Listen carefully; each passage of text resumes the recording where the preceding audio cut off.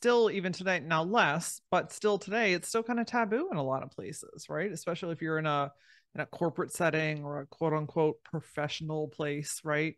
It's like, oh, I don't want to be seen as weird or what's going on with her, and that's not valid, and I need actual proof, and give me the papers. And it's such an underrated gift, yet it's one of the most powerful gifts I think that anyone can have. I think everybody has their own level of intuition, right? We all possess it. It's just how much do we use it? And it's like a muscle. The more you use it, the stronger it gets, the more clear it gets, the more it becomes just part of your existence.